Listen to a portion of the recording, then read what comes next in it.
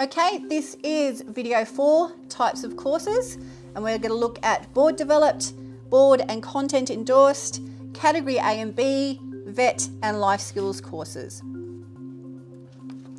All right, now it can be a bit daunting looking at all these different types of courses and how they contribute to an HSC and what you can and can't do. This video should make that a lot clearer for you. So the first type we're going to look at are board developed courses. They are 2-unit courses that have a syllabus that's been set by NESA.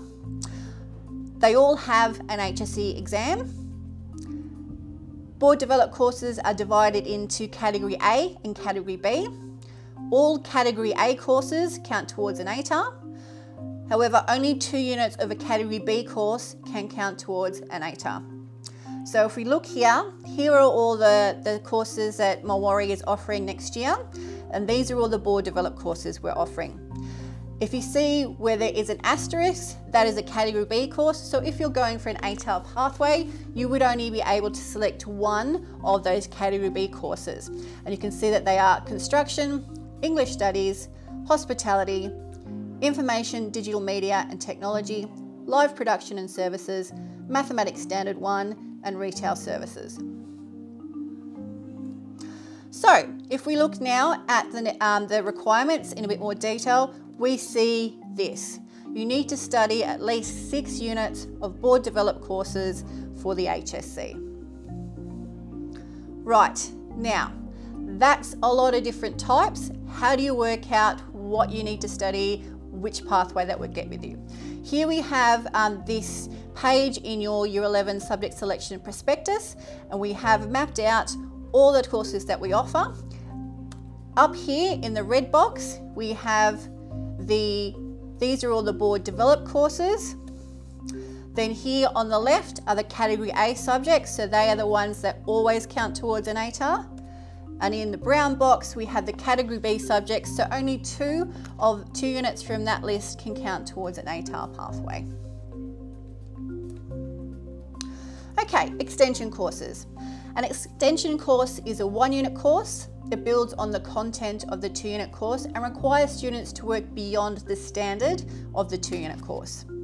Where there is a second extension course, and we have those in English and mathematics, the Extension 2 course requires students to work beyond the standard of the Extension 1 course.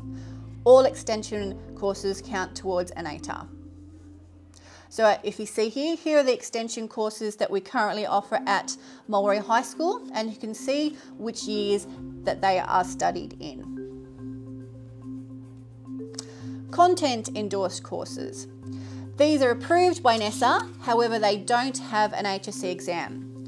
They contribute to the HSC and ROSA pathways, but they don't count towards an ATAR. So here we have the content endorsed courses offered by Mulwaree next year, and that is Exploring Early Childhood, Numeracy, Photography, Video and Digital Imaging, SLR, Sport, Lifestyle and Recreation Studies, and Visual Design. So if we go back to the page in your prospectus where we have mapped out all these different courses, you can see down here at the bottom in the blue box, those are the content endorsed and board endorsed courses down there. Now we've put on there that there are little boxes, so you can get your lead pencil out and you can tick the different subjects that you would like to choose, and then you can see how that combination works, what kind of pathway that gives you, and then you can rub it out and try different combinations to help you make that choice. Right, vocational education and training courses, or VET courses. These are courses that have an HSC, they contribute to your HSC, they're an HSC subject, but you also gain a qualification. And that qualification is issued under the Australian Qualifications Framework. So you might get something like a Certificate 3 in retail or a Certificate 2 in kitchen operations in hospitality, depending on the course that you're studying. Most VET courses have a mandatory work placement requirement. This means that for each year you will need to go out for at least a week and work in that industry as part of your course to meet the requirements of that subject. Things like construction, they can give you an articulation into an apprenticeship in the construction industry when you leave. So these are really useful courses that can give you not only the HSC subject, but a very useful qualification as well. Some VET courses are Category B, board developed courses. They have additional HSC outcomes and content to the qualifications for the certificate, and it has an optional HSC exam. 2 units of a category course can count towards an ATAR. Some VET courses are board endorsed and content endorsed courses. They do not have an HSC exam, so they don't count towards the ATAR. And you can see here, these are the VET courses that we offer here at Mulwaree High School. On the left, you have the Category B courses. So if you chose to study one of those and sat the HSC exam, that can count to an HSC, that can count to an ATAR. On the right are the content endorsed courses where you will get the qualification, but that won't count towards an ATAR, pathway. All right, so let's have a look. This is what the VET credentials will look like. So on the left, you have the transcripts and the certificate. So for this sample person, he or she has completed a certificate 2 in hospitality. On the left, you have the NICE certificate. In the middle, you have the transcript, and there it lists all the unit of competencies that you have been deemed competent in and that you have achieved. On the right is a statement of attainment. So perhaps if you study the course and you aren't deemed competent in all the units, then you will not get the full certificate. However, you will still get the statement of attainment in the courses, in the units, that you have achieved. And once you have those, they can't be taken away from you. Another training organisation can't make you sit that unit again and the assessment for that again until the qualification itself has been superseded. So whatever you earn in a VET course, you will get recognition for. Okay, board endorsed courses. They're approved by NESA, but they don't have an HSC exam. They're mostly VET courses, so you will get the qualification that goes with that course.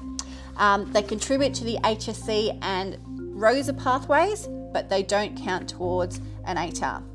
And if you see here, this is where we have the 2 VET board endorsed courses that we offer here at Mulwaree High School. Life skills courses. So life skills courses are designed for students with special education needs that need some kind of adjustment to the work or the coursework being delivered. They are board developed courses and contribute to the HSC. Life skills courses don't have an HSC exam, so they don't count towards an ATAR.